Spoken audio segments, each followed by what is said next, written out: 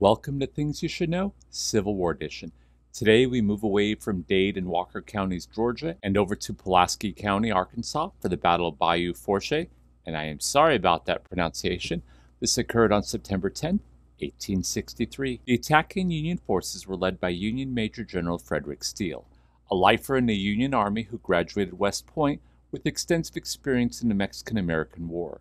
Unfortunately, Steele would pass away in 1868 from complications of falling out of a horse and buggy. Under him were Brigadier Generals John W. Davidson and Samuel A. Rice, along with Colonel Adolph Engelman, commanding what was known as the Union Arkansas Expedition, made up of 15,000 plus soldiers and 50 cannons. Defending against the Union attack was returning contestants, Confederate Major General Sterling Price, an avowed supporter of slavery and a dropout from Hampden-Sydney College, leading Brigadier Generals John S. Marmaduke and Daniel M. Frost, followed up by the Confederate Colonel Archibald S. Dobbins, all of whom were commanding the Confederate troops assigned to the District of Arkansas, which consisted of approximately 8,000 men and 30 cannon. The victor today would be the Union under the command of Brigadier General John W. Davidson. In a long journey to capture Little Rock, Arkansas, Union Major General Frederick Steele had been pushing since August 1863 from Helena. They had been held up by the Confederate defenses on the Arkansas River, but as September was starting to go by, Confederate General Price knew he couldn't hold forever against Steele. Ordering the Confederate state of Arkansas's government to pack up, they left Little Rock while Sterling sat to defend it. To help Sterling, Confederate command had released Confederate General John S. Marmaduke from jail to lead a cavalry portion of the defenses. Marmaduke had just killed Confederate General Lucius M. Walker in a duel on September 6th. The duel was one of many stupid personal issues due to Marmaduke accusing Walker of cowardice in a prior battle. Marmaduke was able to reach Confederate defenders in time for the arrival of the Union forces at Little Rock itself. The morning of September 10th, Union General Steele ordered Union Brigadier General John W. Davidson and his cavalry to attack. The Union cavalry moved across the south bank of the river in an attempt to flank the Confederate defenses. Meanwhile, Steele ordered his infantry to move forward and engage the Confederate entrenchments directly. Already ahead of the Union push, Confederate General Marmaduke began delaying attacks on the Union cavalry,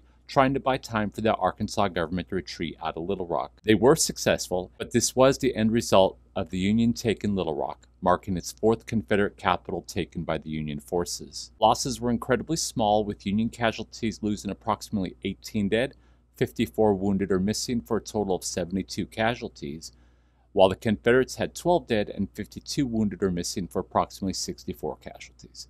Join us again next time for Things You Should Know, Civil War Edition.